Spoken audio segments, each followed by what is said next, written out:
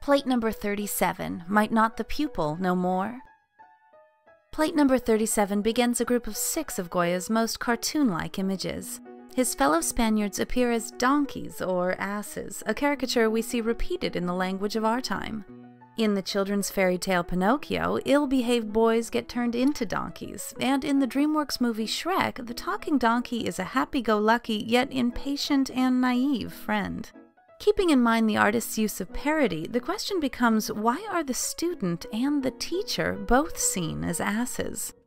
As we have witnessed in so many of Los Caprichos, Goya shows the viewer many faces of each subject and rarely takes sides. If the whole educational system is full of donkeys, then one donkey must breed another, just as one fool teaches another. As you look at this and the next 5 images, notice repeat examples of foolish or bad behavior being passed on to the younger generation. You will find many examples of where Goya sees Spanish society repeating many of its own failures.